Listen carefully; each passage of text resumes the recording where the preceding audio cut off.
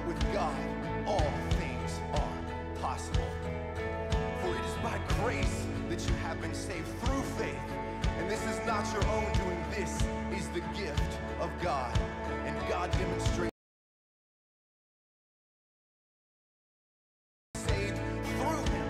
And so for I am sure that neither death, nor life, nor angels, nor rulers, nor things present, nor things to come, nor powers, nor height, nor depth, nor anything else in all of in the same goal.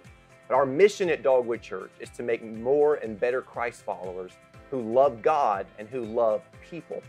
And when the Real Life Center was first started, it was started out of a heart to meet that loving people part of the mission statement, to help love and serve people in our community. And so, Kristen, I get asked a lot, you know, we talk about the Real Life Center a lot, and we talk about it a lot from the stage as well, but I still get asked a lot of questions, you know, what exactly does the Real Life Center do? And so could you just spend a moment and tell us, what is it that the Real Life Center does to meet that mission and to love and serve people in our community here? Absolutely, yes.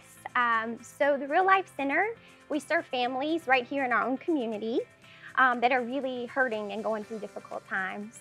Oftentimes the families that come to us find themselves in a crisis situation, and they just don't know where to turn to. So we strive to provide a safe environment for families to come when they are going through difficult times. So one way we're able to do that is help meet physical needs.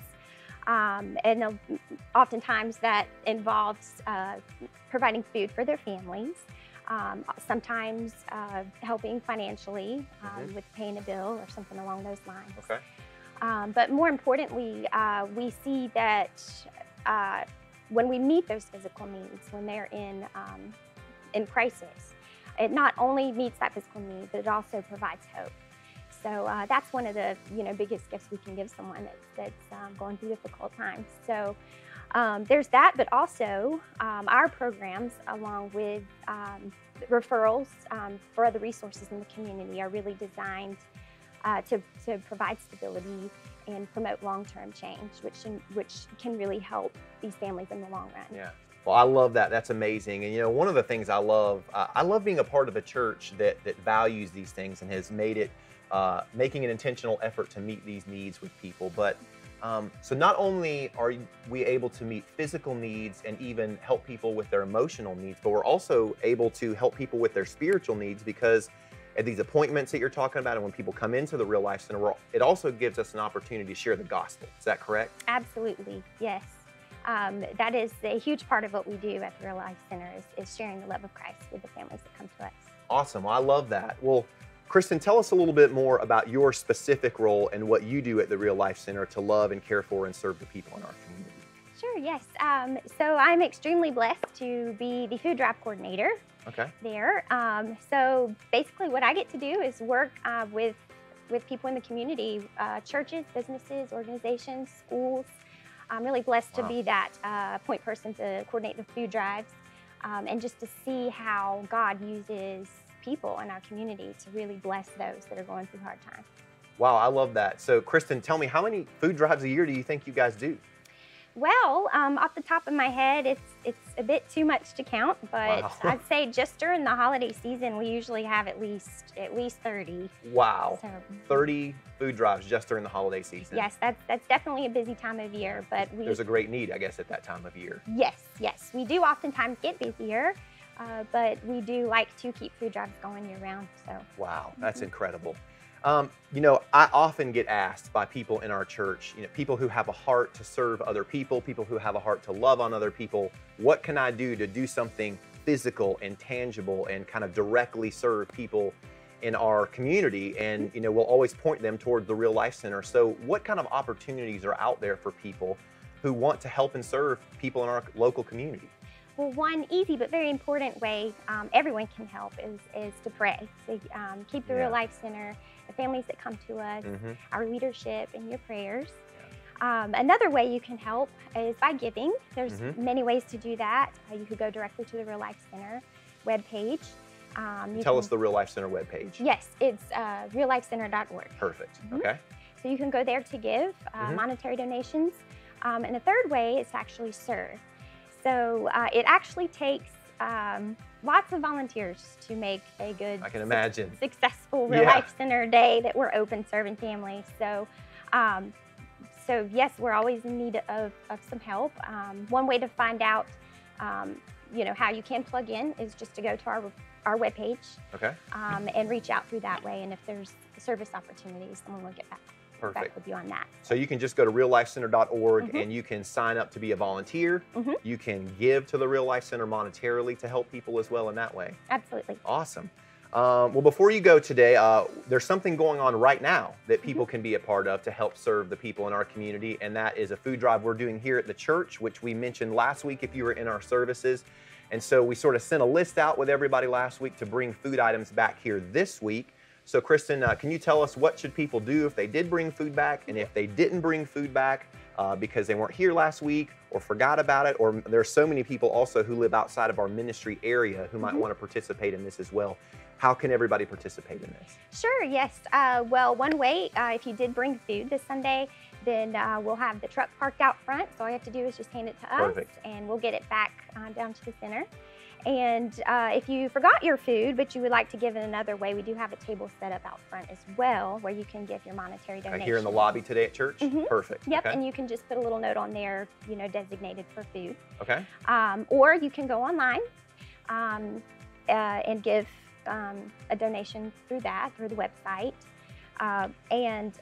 Or you can always drop your food donations off during our open hours. Just drop by during your regular business Absolutely. hours. Perfect. So again, there's an opportunity for every one of us. If you brought your food, just drop it off at the truck. But if you didn't, and again, if you live outside of our ministry area here, you can still be a part of what God is doing through the food drive and through the Real Life Center by going to the website at reallifecenter.org, and you can give there at that time as well. Kristen, thank you so much for everything that you're doing. Thank you for what you're doing to serve the families in our community who are in need of that help. And we're so grateful for you and grateful for the Real Life Center. So thank you for being here today with us. Thank you for having me, and thank you, and thank you all for, we couldn't do what we do at the Real Life Center without your support. So awesome. We're so grateful. Awesome. Well, again, welcome. Again, the service is about to start here in just a moment, but I want to encourage everybody one more time to share the service. Share a link with someone, share the feed on your social media page. But again, we're so glad all of you are here. The service is about to start.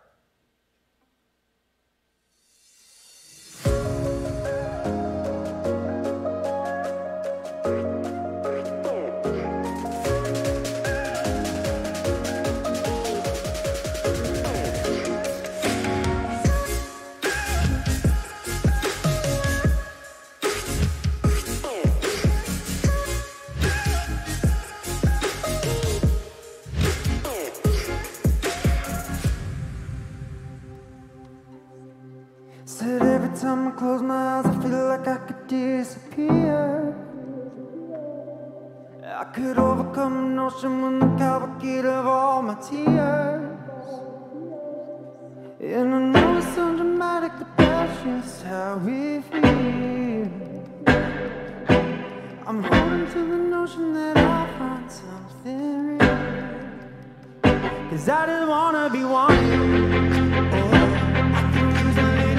Sometime I just need to be needed. Oh, like I know I'm crossing someone's mind.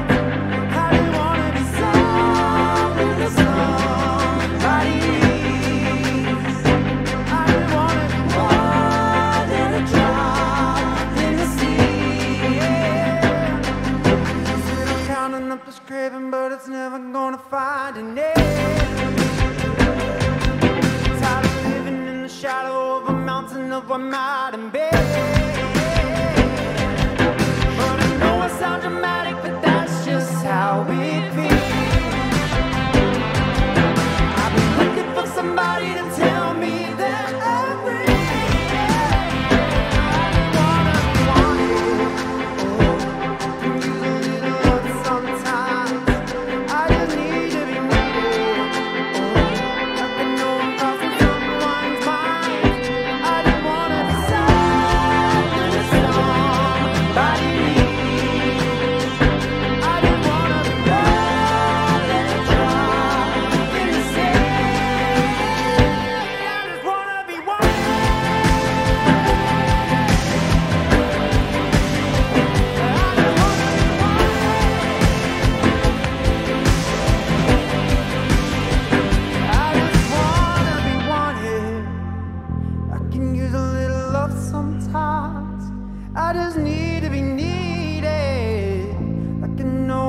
crossing someone's mind. All right, thank you guys. Give them a hand. Great job. What a way to start the service today. How's everybody doing today? Well, welcome to Dogwood Church. It's so great to see you if you're in the room or if you're outside or on campus somewhere else or if you're watching online. Welcome. We're so glad that all of you are here. It's a great day to be here. We are in our second week of our fall spiritual growth campaign, our brand new series called What the World Needs Now, Loving Others Like Jesus. And I think that song beautifully frames where we're going this morning. I think it beautifully frames where I think God wants to lead us today. Because love really plays a very significant role in all of our lives.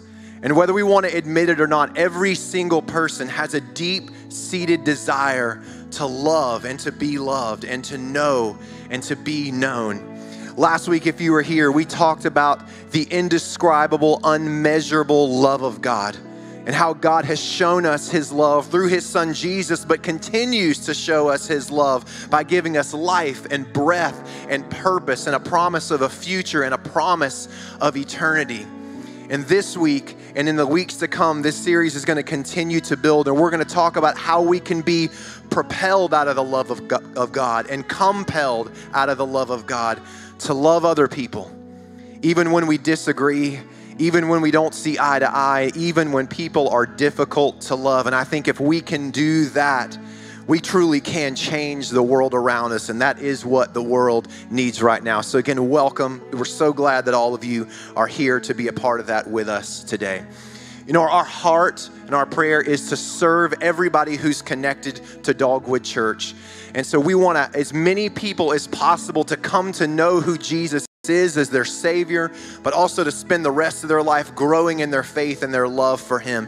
And the best way to keep going on that journey and to start on that journey is one simple step by letting us know each week that you're here and a part of our gatherings on Sundays. Again, whether you're here or you're watching online, let me tell you how you can let us know. You can fill out our Dogwood response card, and there's several ways that you can do that.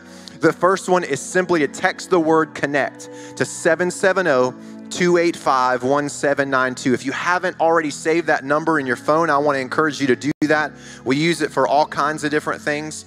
You can also go to our website at dogwood.church/connect. Or if you're watching on social media, you can click on the pinned comment under the comments you see there in the feed.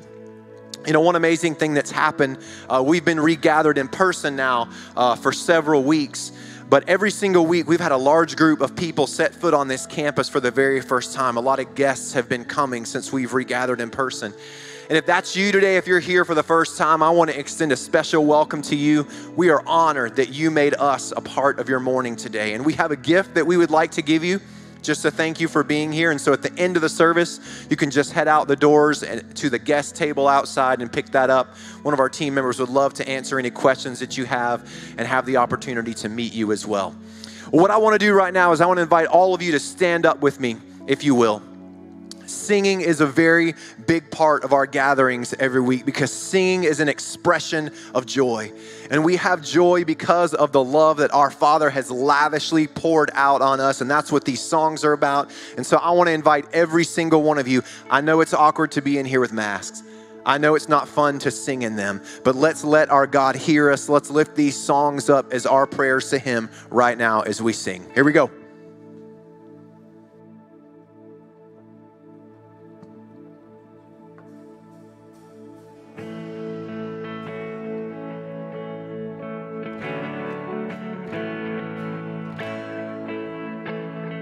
As I search the world,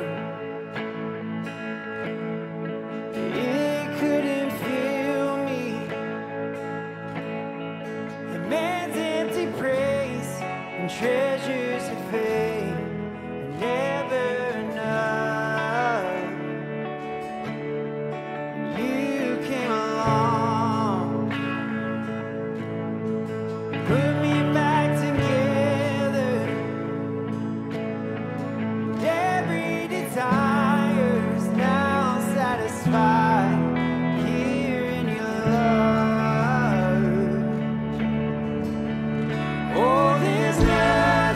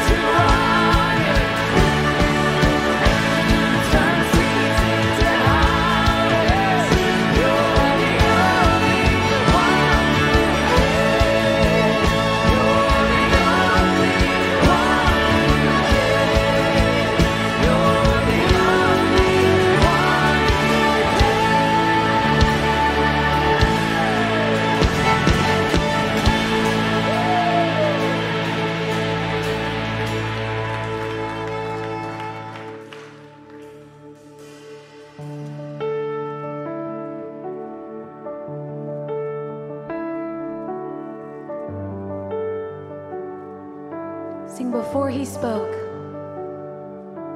Before he spoke creation, the God of heaven knew our names.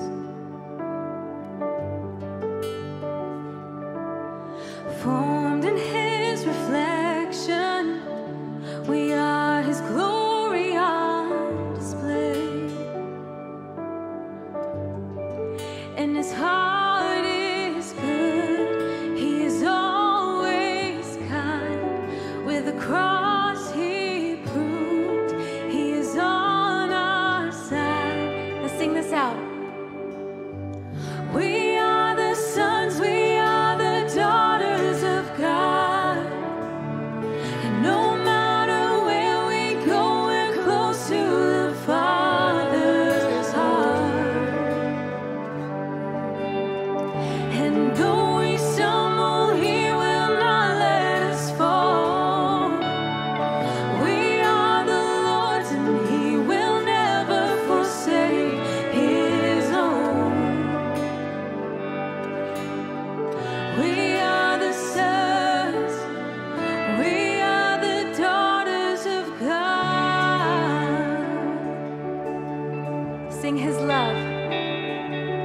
His love, he lavished on us and called us children of the King.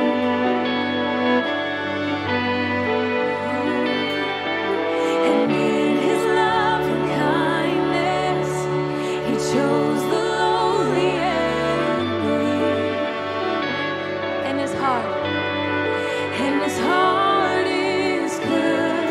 He's always kind. With the cross he moved, he's on our side. Come on. We are the sons, we are the daughters of God. And no matter where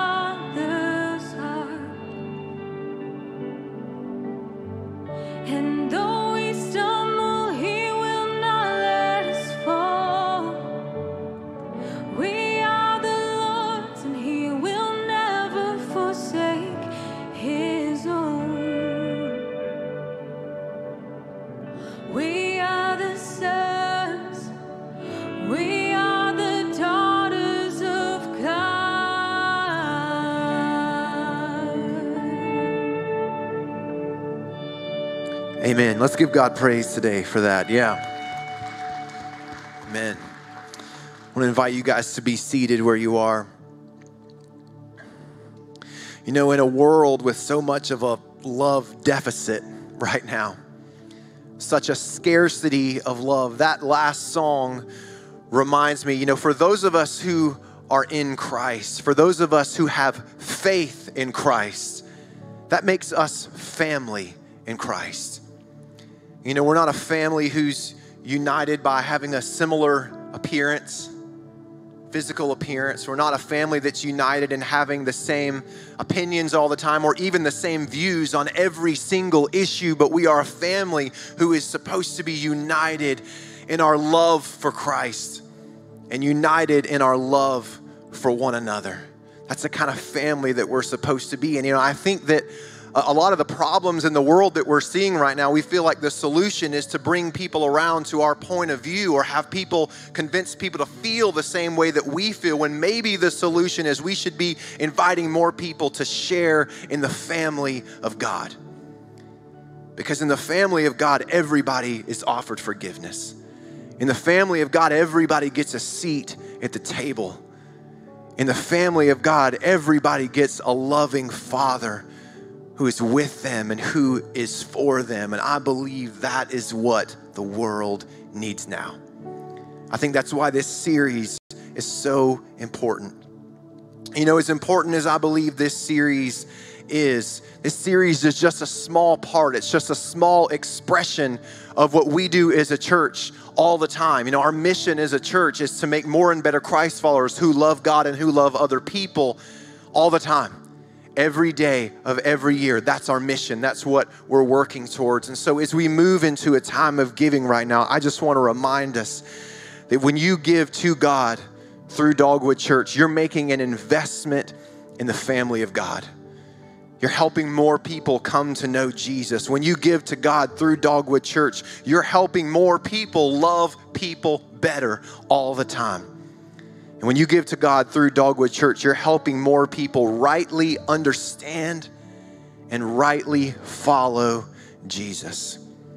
Amen. I believe if we can get more people to look a little more like Jesus, this world can be a better place. Can I get an amen to that? You know, it's funny, if you read in Scripture and you see a moment where Jesus encountered somebody who looked completely different than him or thought completely different than him, they didn't walk away feeling condemned. They didn't walk away feeling judged. They didn't even walk away feeling like Jesus won the argument. They walked away saying, that man loved me and that man cared about me. And that's how Jesus changed the world. And he invites us to be a part of that as well. So when you give to Dogwood Church, you're making an investment in the loving family of God. So we're going to have the opportunity to do that again together right now. So I want to tell you how you can make that investment, how you can give to God through Dogwood. It's going to come up on the screen. You can text the word give to 770-285-1792. You can also go to our website at dogwood.church/give. You can mail a check to the church office or automate it through your bank. My wife and I have been doing that for many years. You can also, if you're here in person, when you leave today, there are black boxes at every exit with a little sign that says how you can give above them, and you can drop your offering in there as well. And so let's make that investment in the family of God together, again as a church right now. Well, in just a few more moments, we're going to invite Pastor Keith Moore up as we go into week 2 of our series. But before we do that, I want to pray. If you guys will bow your heads with me. Lord, thank you so much for this day. And Lord, as we give these offerings today, Lord, as we offer this up to you, I pray that the posture of our hearts, Lord, is that everything that we have, God, belongs to you. And God, I pray that you would take it and you would amplify it and magnify it and do more with it than we could ever ask or imagine, God, because that's just who you are. And God, in the coming moments, as we open your word and we hear your word, God, I pray that we would not just be people who hear your word. I pray that it would not just sit in this room. God, I pray that we would act upon what we're learning and what we're hearing, and we would be doers of your word. God, let us be those kinds of people. God, we pray for change in our world. We pray for change in our country. But God, let us not just pray for it. Let us not just shout about it or talk about it, but God, let it begin with us. Let it begin with our hearts and in our minds, Lord, and let it begin today. We pray this in Jesus' name. Amen.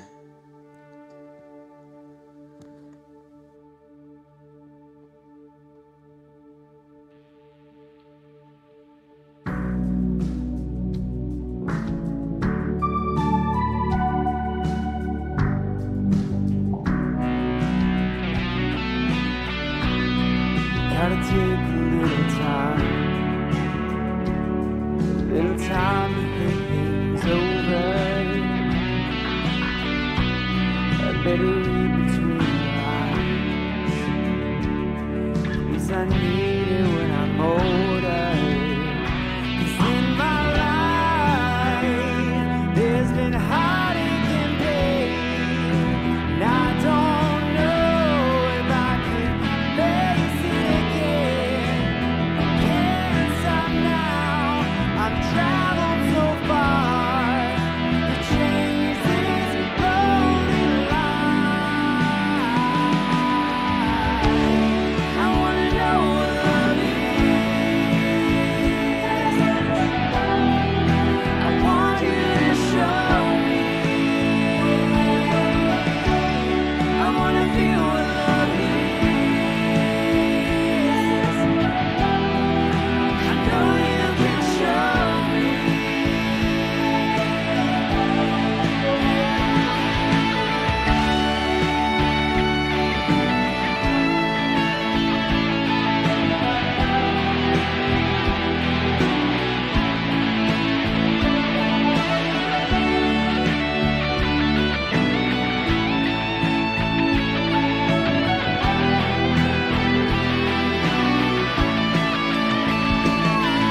I wanna know what love is.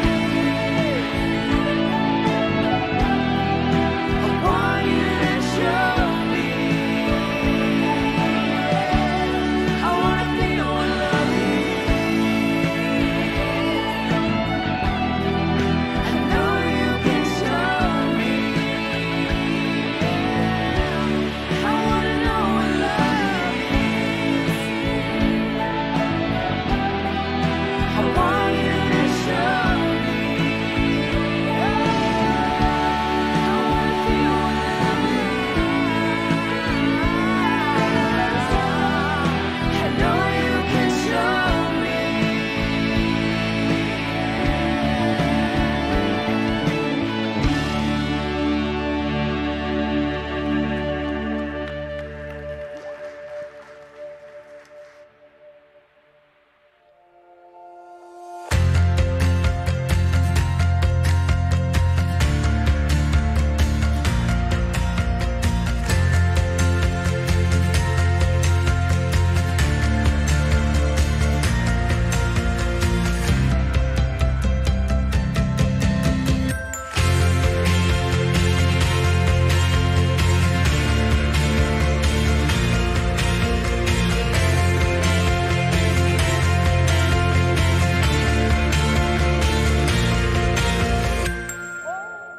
Needs now is love, sweet love. It's the only thing that there's just too little of. Hi, everybody. Good morning. Good morning to all of you in the room, and good morning to all of you out on the patio. I've got to admit to all of you who are outside on the patio, I'm waving at you right now. I wish I was preaching out there. It's so beautiful, and but you guys look pretty good in here too. Welcome to everybody online, and we are in our, as you've already heard, our second week of our fall spiritual growth campaign. What the world needs now, loving others like Jesus. And again, you've already heard this too, but I like to say it often. Jesus Christ, rightly understood and rightly followed, turns us into people who love God and love people. And we're spending 5 weeks together as the Dogwood Church family, focusing on this issue even more than we usually do. Now, we hammer it all the time because We believe what the Bible teaches, that personally for you and me, one of the great outcomes of rightly understanding and following Jesus is that we learn to love God completely, we learn to love others compassionately, and we learn to love ourselves correctly. But many of us human beings, all of us human beings have a problem, don't we? We don't love people like Jesus, or we find that we have a limited capacity to love other people like Jesus commanded and like Jesus did and like Jesus does. And not only are we limited in it, we're not making any progress. So today is a progress check for you and me. I hope it's going to be wildly uncomfortable for you, because I got really uncomfortable myself working through this passage, and I want to share the discomfort around a little bit today because we come to a passage of Scripture that God gives us as kind of a self-inventory, a checklist to see how we're doing, how we're doing in this journey of loving God completely, loving others compassionately, and loving ourselves correctly. Now, one of the reasons that we have difficulty with this, there are many reasons, but one of the reasons is we may not know what love is. And so the good news is God does not leave us with that question unanswered. And you can learn what love is by discovering God's description, God's very own description. And it's found in the passage of Scripture we're going to unpack today. So here's what I'd like for you to do. Locate in your Bibles, over in the New Testament, the little book of 1 Corinthians. 1 Corinthians. 1 Corinthians chapter 13. If you have a digital copy, go there. Hard copy, go there. If you have your campaign guidebooks, you can turn to, I think the sermon notes for today are on page like 75, 76. What is it? 76, thank you. And the Scripture, we got the Scripture printed out there for you. Remember, it's always important to have the Scriptures, because the only time you can be certain that God is speaking in a worship service is when the Scriptures are being read. So have them in front of you, and here we go. You follow along, and I'm going to read aloud. Excuse me. If I speak in the tongues of men and of angels, but have not love, I am only a resounding gong or a clanging cymbal. If I have the gift of prophecy and can fathom all mysteries and all knowledge, and if I have a faith that can move mountains, but have not love, I am nothing. If I give all I possess to the poor and surrender my body to the flames, but have not love, I gain nothing. Love is patient. Love is kind. It does not envy. It does not boast. It is not proud. It is not rude. It is not self-seeking. It is not easily angered. It keeps no record of wrongs. Love does not delight in evil, but rejoices with the truth. It always protects, always trusts, always hopes, always perseveres. Love never fails. But where there are prophecies, they will cease. Where there are tongues, they will be stilled. Where there is knowledge, it will pass away. For we know in part and we prophesy in part, but when perfection comes, the imperfect disappears.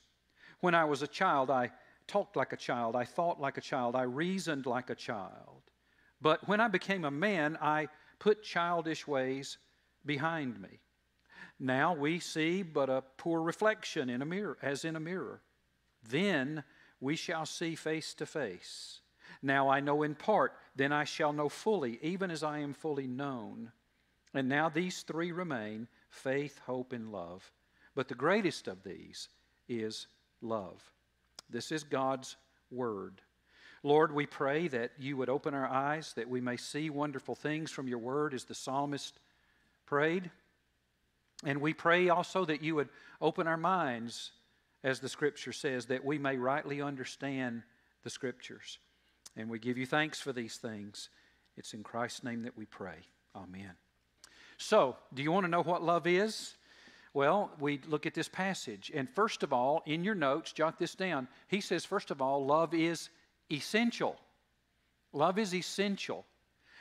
In verses 1 through 3 that I just read to you and that you have there, you'll find that the Apostle Paul, inspired by God's Holy Spirit a little over a couple of thousand years ago, was writing to the Christians in the church in the city of Corinth, ancient city on the Mediterranean, very cosmopolitan. It was a center of pagan religions and a center of, it was kind of an entertainment city, kind of put New Orleans and Vegas in a blender and hit the button.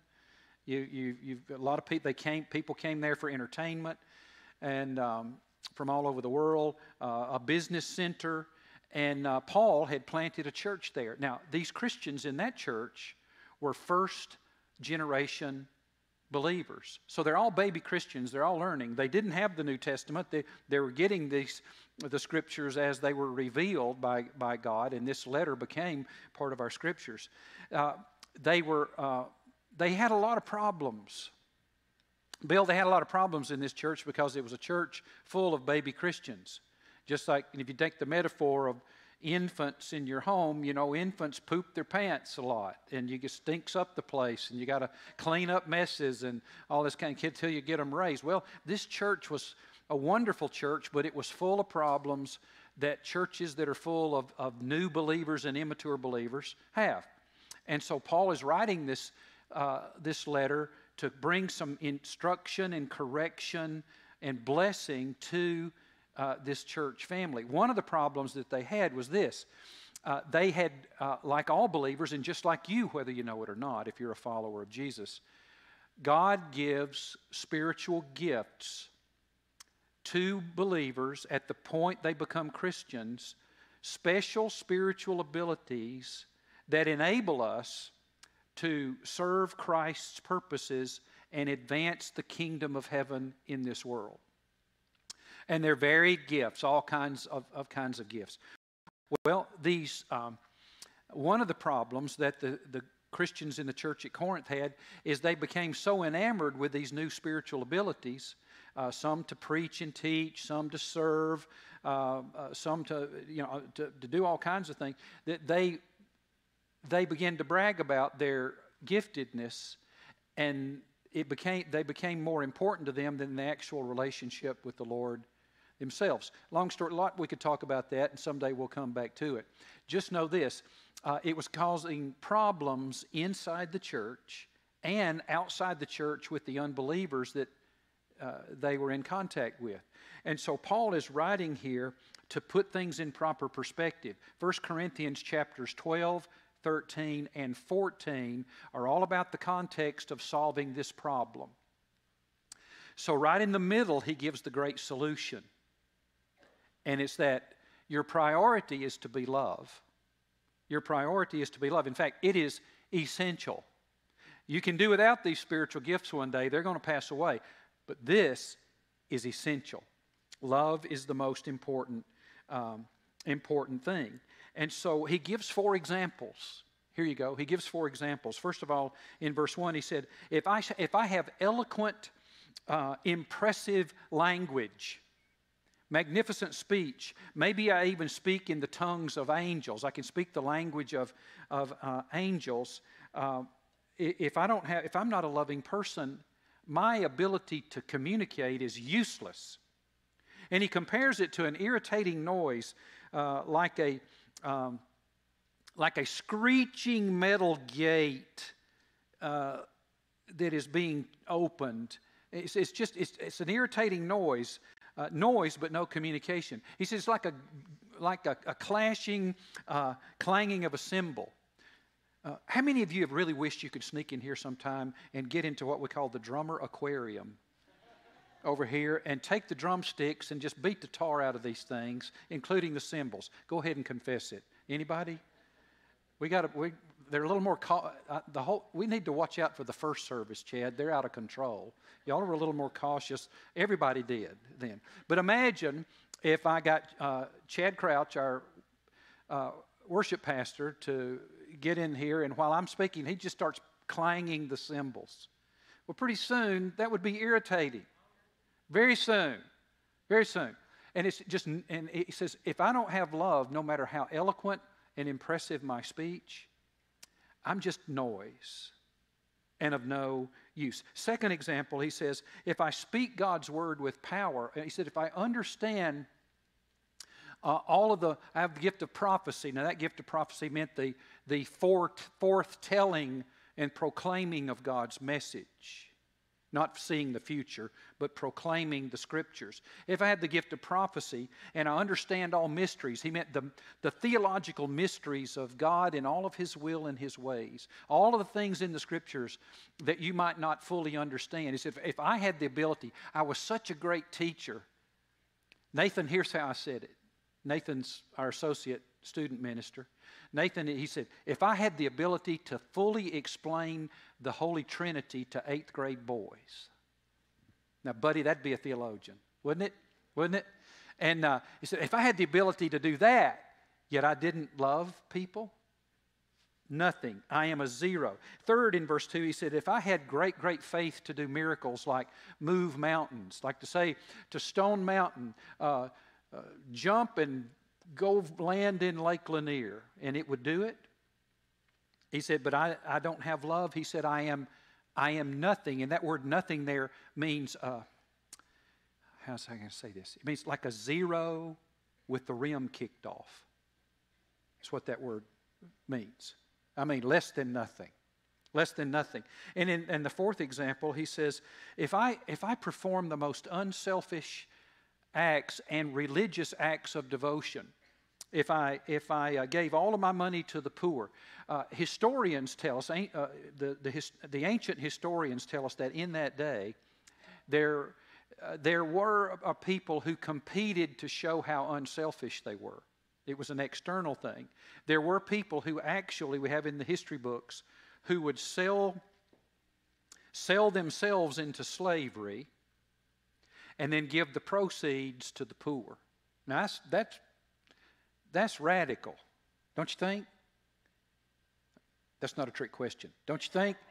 Yeah, good grief. Yeah, he says, if I gave all of my money to the poor, or he says, if I gave my body to be burned. Now, let's think about that for a second.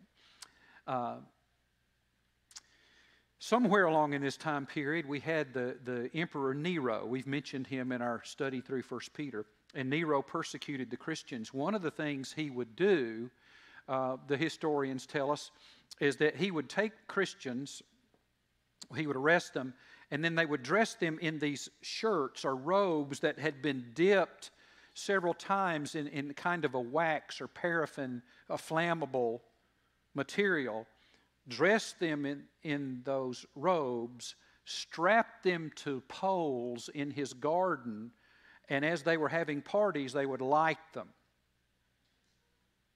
and burn them to death. And so he's saying here, even if I willingly gave my body to be burned because of my faith in Christ, which is upside down. You don't voluntarily become a martyr. But he said, if I did, I signed up, I'm giving my body to be burned. He said, if I gave all my money to the poor, if I gave my body to be burned, but if I'm not a loving person, there's no value. There is no gain here at all. No matter what I say, no matter what I believe, nor what I do, I am bankrupt without love.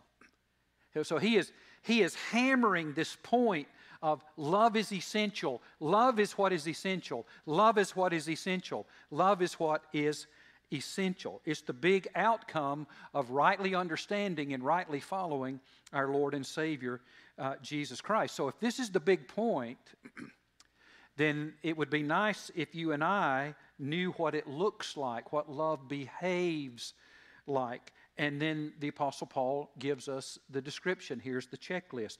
Write this down. Number 2, love's basic qualities. And we have verses 4 through 7. Now, they're going to stay up on the screen. I'm going to crawl through these. And here we go. Love is patient. Love is kind. It does not envy. It does not boast. It is not proud. It is not rude. It is not self-seeking. It is not easily angered. It keeps no record of wrongs. Love does not delight in evil, but rejoices with the truth. It always protects, always trusts, always hopes, always perseveres. Now, this is interesting. In this checklist, he gives us several things that love does and several things. He describes love. Here's what it does. Here's what it does not do. And pretty good checklist here. This is, now you may have come to the Bible and said, sometimes people will say, Pastor, I just don't understand the Bible. It's hard for me to understand. Not this verse, not this passage.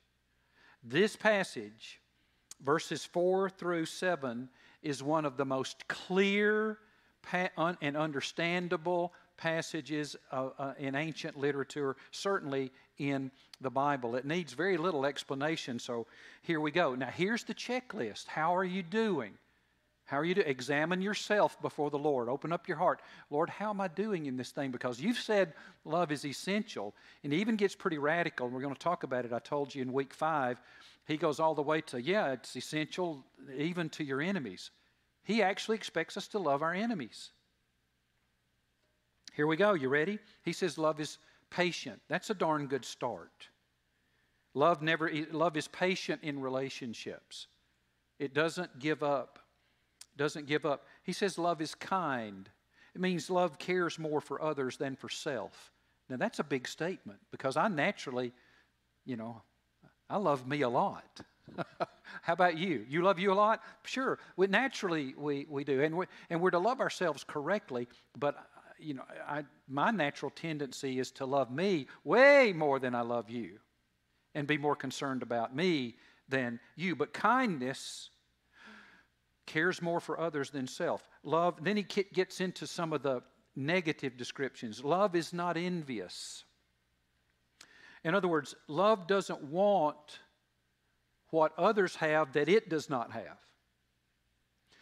It never boils over with jealousy, saying, well, why not me?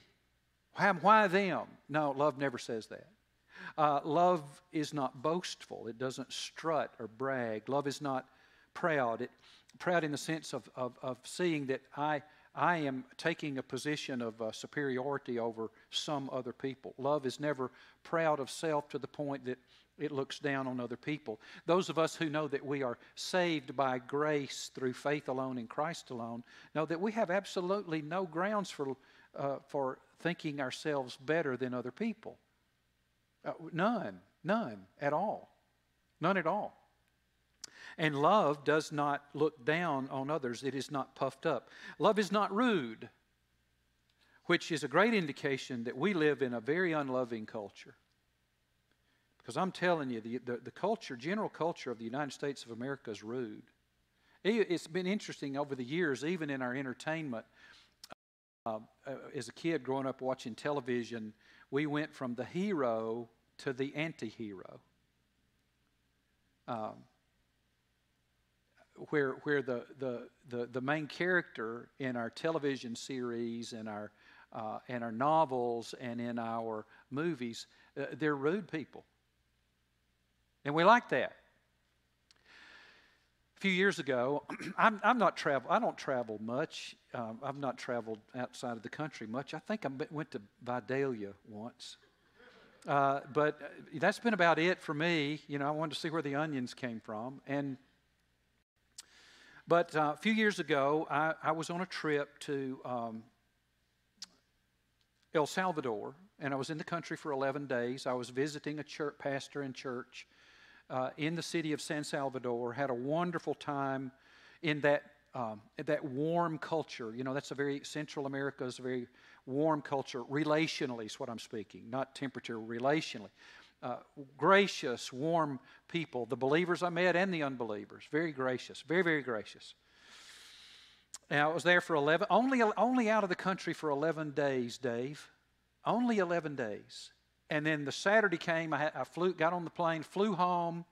It was about a 3-hour flight, something like that, up to Houston Continental. And I got off the plane and went into the terminal and was immediately struck with how rude everybody was. Now, many of you know what I'm talking about.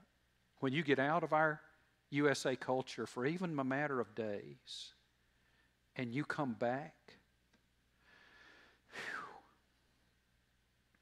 Lord, help us. Love is not that way. Love is not rude. Love does not force itself on others. Love is not self-seeking. It is not always me first. In other words, this says love is not always insisting on its rights. Sometimes love is willing to give up its rights for others. Now, again, we citizens of the United States, one of our favorite documents is the Bill of Rights. And we stand up for our rights. We fight for our rights. And there's a right way to go about that. But he says here, love is not always just spending its time trying to insist on its own rights. Love is not easily angered. Here we go. He means here love doesn't fly off the handle or quickly lose its temper. One translation makes it even rougher on us. He says, love is not provoked. Love is never provoked to anger. And I have found myself at times easily provoked to anger. Unfortunately, it's even with the people that's closest to me. And so, whoa, Lord, help me with that one. Love keeps no record of wrongs. It doesn't keep, in other words, it doesn't keep score of the sins of others, people we know and people we don't know. Again, we're in this series in the context of a national election in a divided country, and where we love with our political enemies, or that we might not want to use that word, but we might view them that way. We love to keep a record of their wrongs. Keeps no record of wrongs, never harbors evil thoughts about others. Love doesn't keep score in relationships. It doesn't hold a grudge. Love never says to someone, I owe you one, or you owe me one, or now you owe me. That is not a love relationship. That is, I want everything to be equal. I don't want to be accountable to anybody else. Love doesn't keep record of who owes who, or love never says, now we're even, which means I'm done with you. In fact, the Bible says for us Christians, we are always in debt to other people. We always owe them the debt of loving them, the book of Romans tells us. Always. We're never freed from that indebtedness to love other people. Love never delights in evil. Never glad when wrong is done. Doesn't revel when others grovel. Love rejoices in the truth. When truth wins out, love takes great pleasure in the truth, and glad when truth prevails. Now, I like this next phrase. Love always protects. Now, that word protects there in this original language can also be translated conceals. Love conceals. Well, conceals what? Conceals what? It conceals in a protective sense here. The meaning here is that love conceals what we discover is displeasing in the life and personality of other people, rather than dragging it out into the light of the public eye to be criticized and made fun of, which is what we tend to do on social media all the time. We find it, did you hear about? I'm only repeating it because it's true. God says there's some things that are true and you shouldn't repeat them. Not if you're my children. Not if you love people. We always look at it. So love doesn't do that. Love always trusts. Trust God always, but not only is God referred to here, it means that love is always ready to allow for difficult circumstances in other people's lives, and intentionally looks for the best in others, not the worst. Not the worst. Love is always eager to believe the best about other people. I've told you this story before about a dear lady in our lives from years ago in our church in Texas. We called her Grandmother Draper. And her son told us this story about her. She was one of the most loving, gracious people and positive people that I've ever met. She was with her sister one time, and her sister was talking about another relative that they were having difficulties for, and Grandmother Draper just kept saying nice things about her. And her sister got mad at her, and she said, "Oh, Ruth, you're just naive. You just don't understand people. You say good things about everybody. You'd even say something good about the devil." And she paused a second, Grandmother Draper did, and she said, "Well, he is a hard worker." So, love prefers finding the good in other people. Now, love is not gullible. No. In fact, the love of Christ, Jesus said that we're to be wise as serpents, but harmless as doves. Love's not gullible. It is not gullible, but it is also not cynical.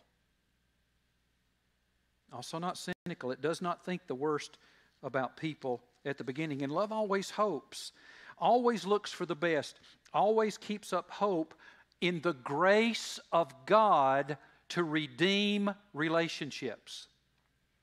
It always trusts in the grace of God is powerful enough to redeem our relationships. You know, I've lived longer than probably the majority of you in this room. I'm 68 years old, in my 69th year. Hard to believe that. And so I've lived long enough that I've had more opportunity to step on the relationships in my life and wound other people. I mean, I know you can't believe it, but there are people who have deleted my photo from their phone, and old people don't carry, there's some that don't carry my photo in their wallet anymore. And all of my relationships are not reconciled. They're not. But I want them to be. And one of my prayers, at least monthly, as I work through the blueprint of life that God has worked out from His Word for me, is as I pray for those relationships. And I pray, Lord, before I die, I'm trusting in your grace that somehow we'd be able to reconcile these relationships. And I know I've identified them. Well, love goes there and always hopes in the grace of God. Love always perseveres, he says, never looks back, keeps going to the end, gives us the power to endure these things. Now, close your eyes for just a second.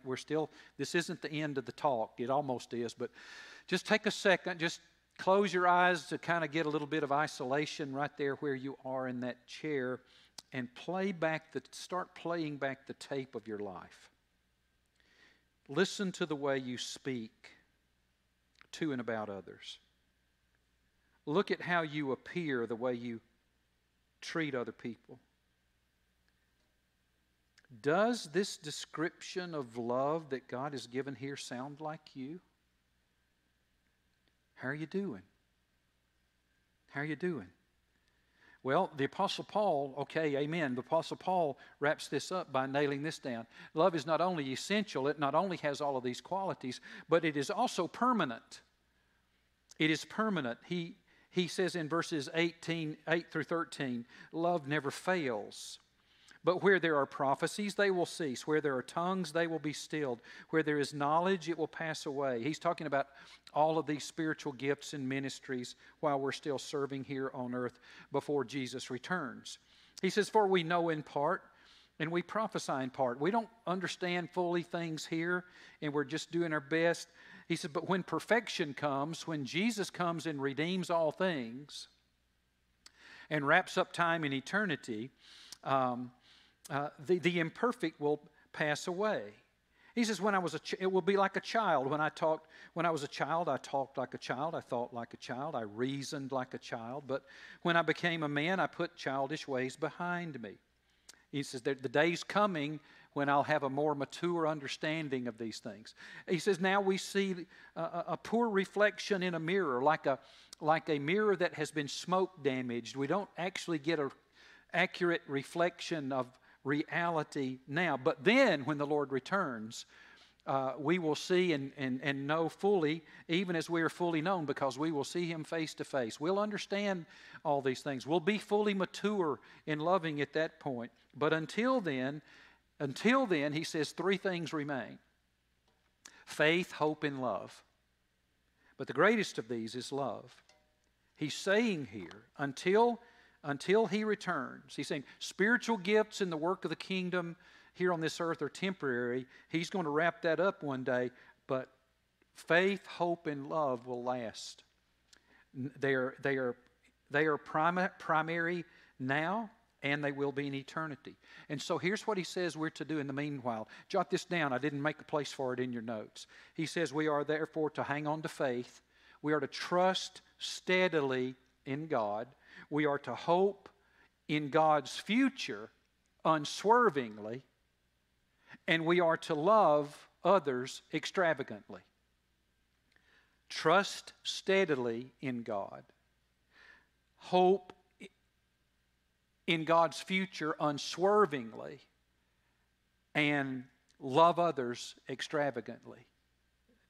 So if this is such a practical passage of Scripture, in that we have to ask the question now. Once He gives us this, He says, it's essential. I want you to go after it. It's what's important. I want you to love extravagantly. Here's what it looks like. Now, He would say, what's your plan?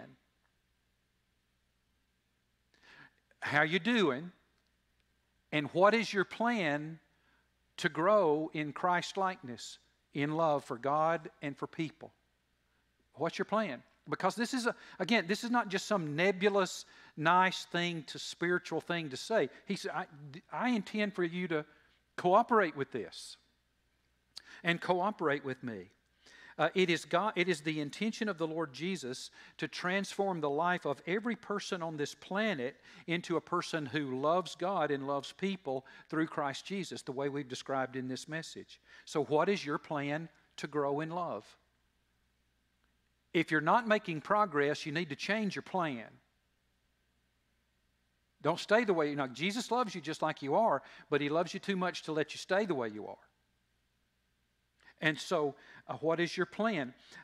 This ability, last week we discovered that the ability to love in this fashion only comes from love's source, which is a vital, growing relationship with the Lord Jesus Christ. We love because He first loved us.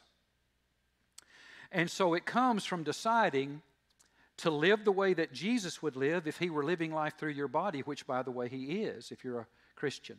It is deciding to arrange your life and your lifestyle around the habits, around the practices, around the disciplines that Jesus Christ taught and modeled for you and me, that kept Him vitally linked in fellowship with God the Father.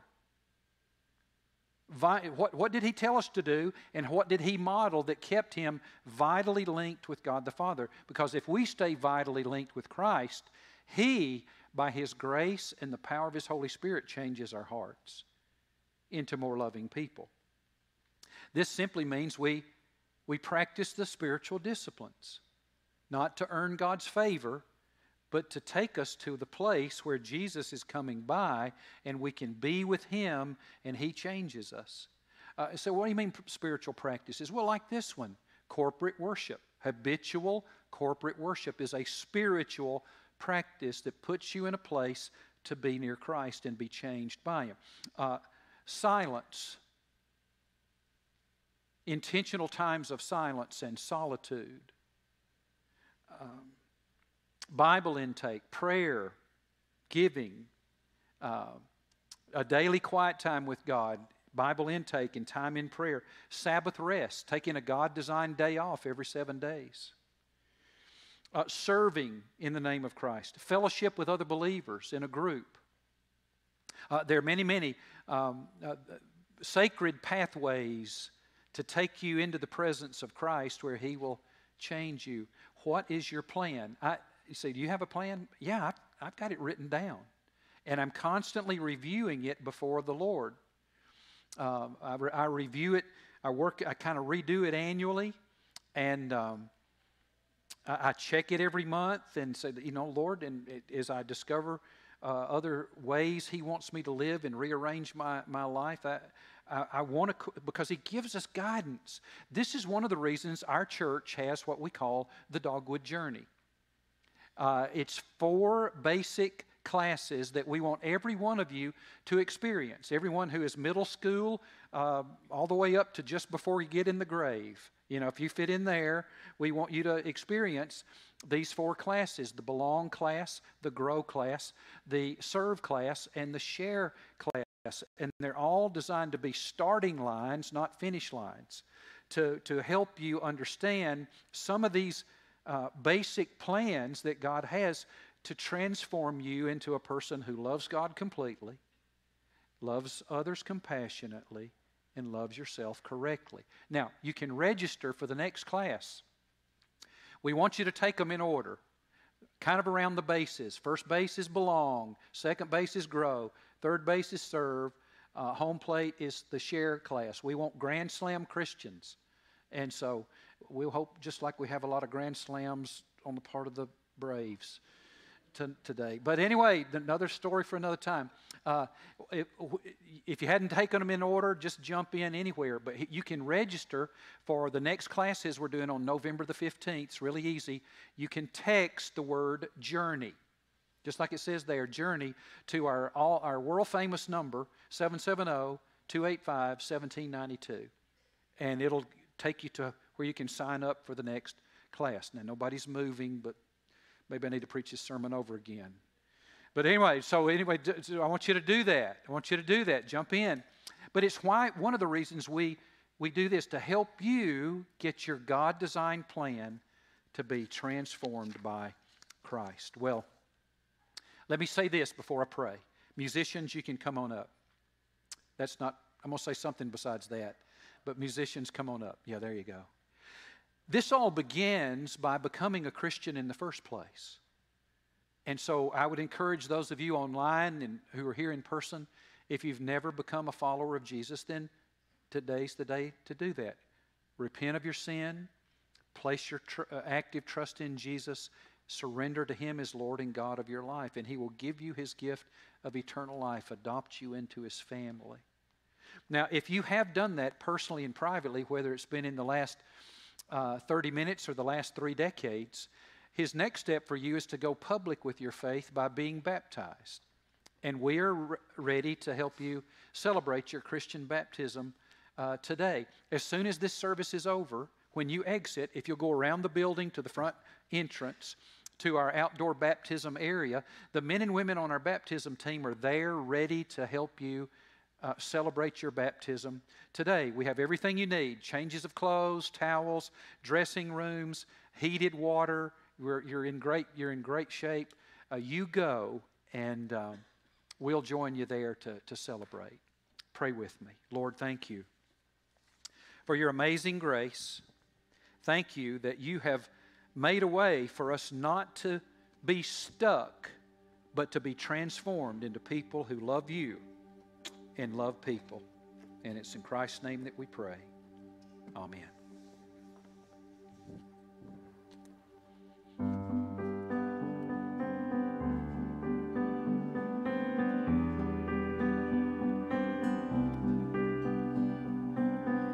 When I am a wasteland, you are the water. When I am the winter, you are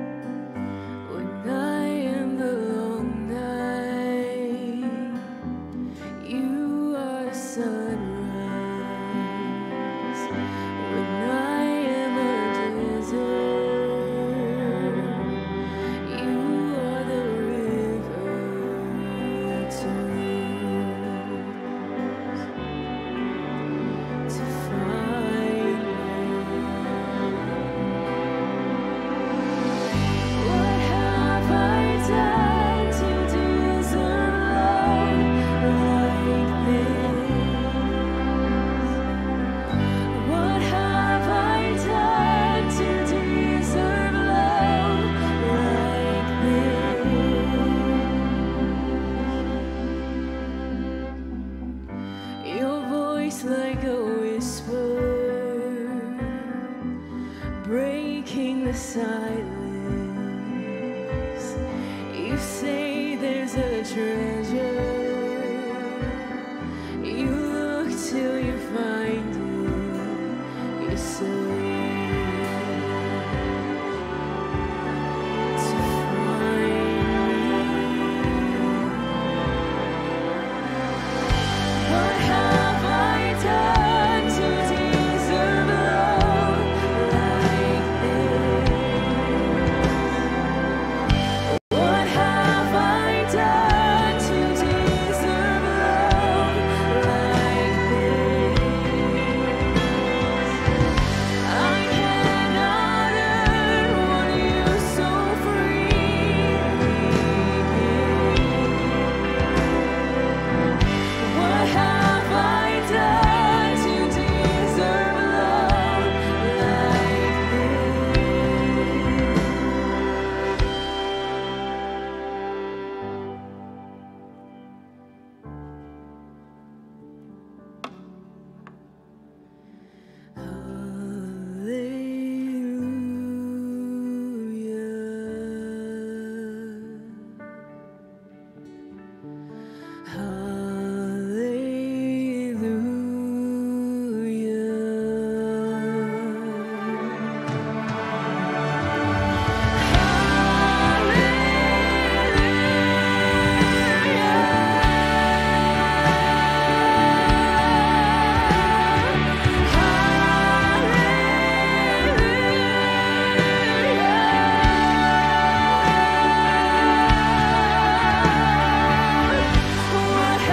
What have I done to deserve love like this? What have I done to deserve love like this? I cannot earn what you so freely give.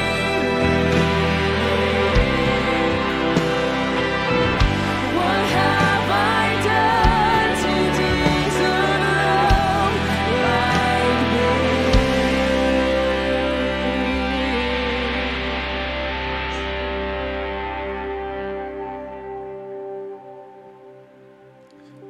Amen. Thank you guys so much.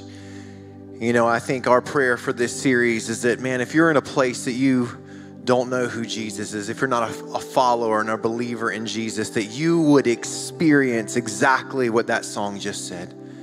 A love so big and a love so deep that you just can't imagine what you did to earn it. But on the flip side, I think our prayer is that if you are a believer in Christ, that other people would experience at least a glimmer of that love we just sang about from you. And so that's our hope in our prayer for this series. So again, we're so glad that all of you are here today. I hope you enjoyed the service. I do have a reminder for us before we go today. If you were here last week, you heard us talk about this. It's an opportunity that we have to love on the people of our community in a very physical and tangible way. Right now, the Dogwood Church Real Life Center is hosting a food drive. And so when you came in today, you probably saw the Real Life Center truck out front. And so if you did bring food today, all you need to do is take it over to the truck and that team will take that from you there. If you're here today and you didn't bring food, maybe you forgot or you weren't here last week and you'd still like to participate, there's also a table in the lobby set up with one of our team members from the Real Life Center. And you can make a gift there. You can give monetarily to help those people. But if you're watching from anywhere here in our area or anywhere around the world and you would like to participate as well, you can do that by simply going to reallifecenter.org. And again, you can give there as well and help provide food for people who need it right now here in our local ministry area. But again, thank you guys so much for being here. We are going to be back here next Sunday in person at 9 o'clock and 10:45, and also online at 9 o'clock, 10:45, and 12:30 as well. If you're here in the room with us today, I want to invite you or ask you to remain in your seats at the end of the service so I can give you some dismissal instructions. But if you're watching online, again, thank you for being here. We will see all of you next Sunday, and we hope you have a great week.